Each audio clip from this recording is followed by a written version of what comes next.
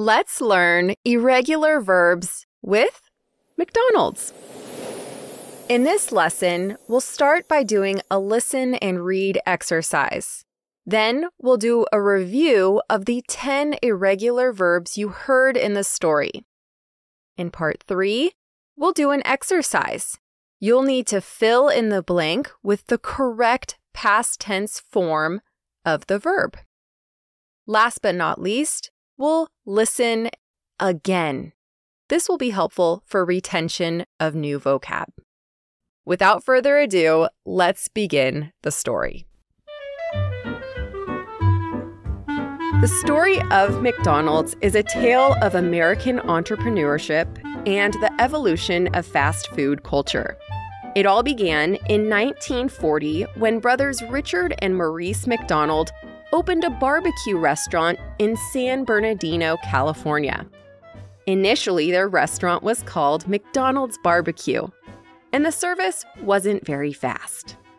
However, in 1948, the brothers made a pivotal decision that would change the course of fast food history.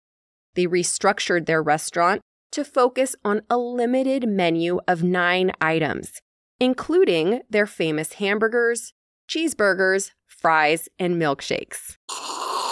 They also introduced an assembly line, which sped up food preparation and reduced wait times for customers who ordered, ate, and left in record time.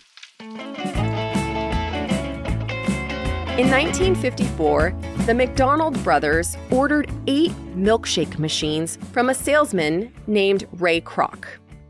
Surprised by the large order, Kroc visited the innovative restaurant and saw the potential to franchise the concept on a massive scale. He convinced the brothers, and together, they bought the first franchised McDonald's restaurant in Illinois in 1955. Kroc was a businessman, and eventually he took control of the company. Under his leadership, McDonald's changed their logo to the now famous big golden arches, popularized drive-thrus in the U.S., and introduced the world to Big Macs and Happy Meals. Oddly, Ray Kroc, and not the McDonald's brothers, is why McDonald's rapidly rose to success across the United States and eventually grew around the globe. Today, there are more than 36,000 restaurants in more than 100 countries. Do you think McDonald's will remain a cultural icon of the U.S. in the future? So, what were the 10 irregular verbs? Did you catch them? Let's go through them one by one. Number 1, to begin, in the past is began. It all began in 1940 when brothers Richard and Maurice McDonald opened a barbecue restaurant in San Bernardino, California. The meeting began promptly at 9 a.m. She began a new fitness routine to improve her health. The second one was to make. To make in the past tense is made. In 1948, the brothers made a pivotal decision that would change the course of fast food history. She used fresh ingredients and made a delicious cake for her party. His inspiring speech made a significant impact on the audience. Number 3, to speed up. To speed up in the past is sped up. They also introduced an assembly line, which sped up food preparation and reduced wait times for customers. The runner sped up during the final lap of the race. The company sped up the production process by implementing new technology. Then we had to eat. To eat in the past is ate. They also introduced an assembly line, which sped up food preparation and reduced wait times for customers who ordered, ate, and left in record time. We ate dinner at the new Italian restaurant downtown. I ate eggs and toast for breakfast. Number 5, to leave. To leave in the past is left. Once again, we have this sentence about speeding up food preparation, right? So they created the assembly line, which sped up food preparation and reduced wait times for customers who ordered, ate, and left in record time. They left the party early because they were tired. She left the office at 6 p.m. to avoid rush hour traffic. Number 6, to see in the past is saw. Surprised by the large order, Kroc visited the innovative restaurant and saw the potential to franchise the concept on a massive scale. Last weekend, we saw the new Ryan Gosling movie. It was great. From the top of the hill, we saw the entire city below us. Number 7, to buy in the past is bought. He convinced the brothers, and together they bought the first franchised McDonald's restaurant in Illinois in 1955. In a rush, the mother bought frozen lasagna for dinner. He bought a new car with his savings. Number 8, to rise in the past is rose. Oddly, Ray Kroc and not the McDonald's brothers is why McDonald's rapidly rose to success across the United States. The sun rose at 6 a.m. in the morning. The balloon rose into the sky until it was out of sight. Number 9, to grow in the past is grew.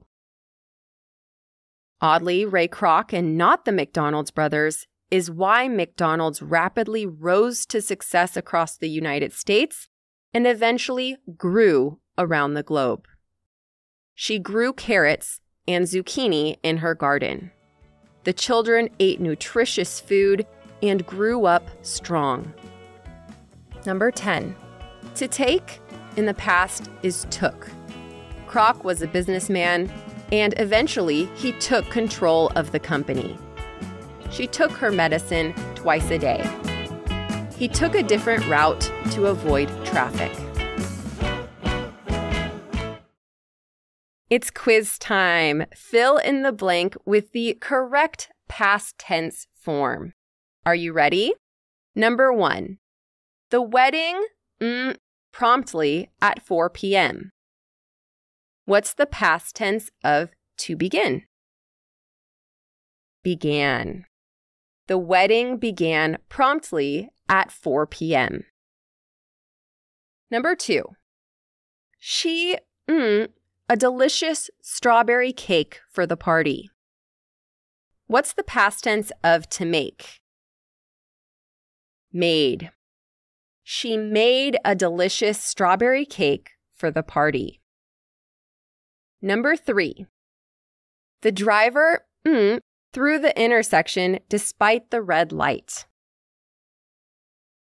What's the past tense of to speed?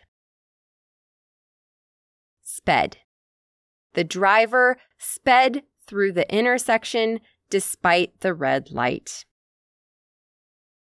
Number 4, Jeff an entire bacon cheeseburger by himself. What's the past tense of to eat? Ate. Jeff ate an entire bacon cheeseburger by himself. Number 5, the girl the restaurant feeling sick to her stomach. What's the past tense of to leave? Left. The girl left the restaurant feeling sick to her stomach. Number 6, when we visited Paris, we the Eiffel Tower light up beautifully at night. What's the past tense of to see? Saw. When we visited Paris, we saw the Eiffel Tower light up beautifully at night. Number 7. During the sale, she a new dress and a pair of shoes at a discounted price. What's the past tense of to buy? Bought. During the sale, she bought a new dress and a pair of shoes at a discounted price. Number 8.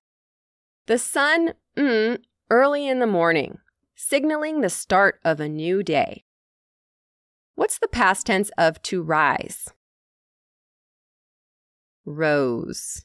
The sun rose early in the morning, signaling the start of a new day. Number 9. Betty up in a small town surrounded by lush green fields. What's the past tense of to grow? Grew. Betty grew up in a small town surrounded by lush green fields. Number 10. The man a nap in the sun. What's the past tense of to take? Took. The man took a nap in the sun. Let's hear the story one last time. The story of McDonald's is a tale of American entrepreneurship and the evolution of fast food culture. It all began in 1940 when brothers Richard and Maurice McDonald opened a barbecue restaurant in San Bernardino, California. Initially, their restaurant was called McDonald's Barbecue, and the service wasn't very fast. However, in 1948, the brothers made a pivotal decision that would change the course of fast food history. They restructured their restaurant to focus on a limited menu of 9 items, including their famous hamburgers, cheeseburgers, fries, and milkshakes. They also introduced an assembly line, which sped up food preparation and reduced wait times for customers who ordered, ate, and left in record time.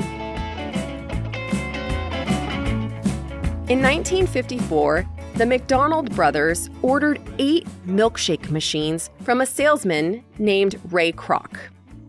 Surprised by the large order, Kroc visited the innovative restaurant and saw the potential to franchise the concept on a massive scale. He convinced the brothers, and together, they bought the first franchised McDonald's restaurant in Illinois in 1955. Kroc was a businessman, and eventually he took control of the company. Under his leadership, McDonald's changed their logo to the now famous big golden arches, popularized drive-thrus in the U.S., and introduced the world to Big Macs and Happy Meals.